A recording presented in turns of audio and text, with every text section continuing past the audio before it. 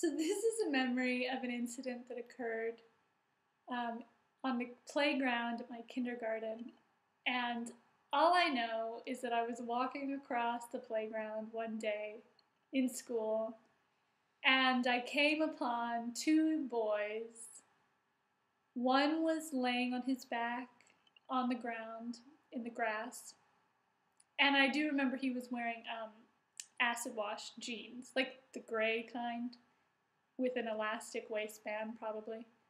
And there was a boy on top of him with both hands kind of interlaced like this, pushing on his crotch. So there's a young boy laying on the ground, and there's a boy on top of him like pushing on the crotch, right? And the boy on doing the pushing is like laughing and hysterical and like like this kind of little hyena. And the boy who's being tormented was laughing but also kind of making noises of pain.